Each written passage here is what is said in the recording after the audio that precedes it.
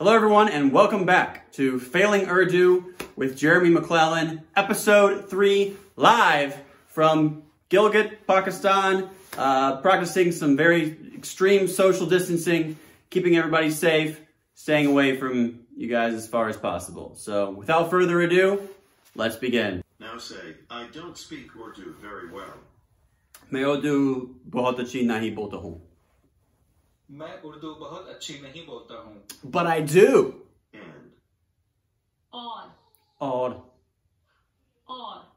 That's cruel. Or. How would she ask is and. How are you?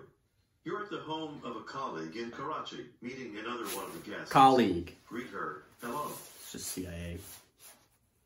Assalamu alaikum. Assalamu alaikum. Where are the codes? Tell her that you didn't understand. मैं नहीं समझा. मैं नहीं समझा. मैं नहीं समझा. I had these on. How does she say, I didn't understand? मैं नहीं समझी. मैं नहीं समझी. मैं नहीं समझी. She's a woman. She doesn't understand anything really. You know what I mean, guys? How do you greet someone You know in what I'm talking Urdu? about. How do you greet someone in Urdu? Sup? Assalamu alaikum. Oh, assalamu alaikum. Salams, bro. Greet her back. Back at you.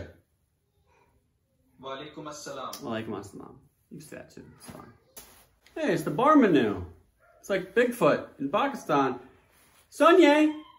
Sonye, Barmanou! Assalamu alaikum. Aap kaisi hai? Barmanou! DK. Khuda Hafiz. Khuda Hafiz. मैं पाकिस्तानी हूँ.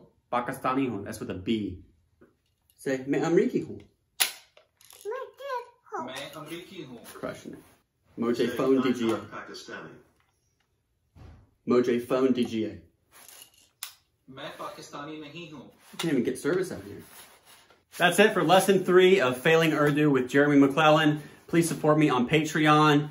Throw me some money. Mojhe kuch rupees DGA. Right? Anyway, Khuda Hafiz. Thank you so much.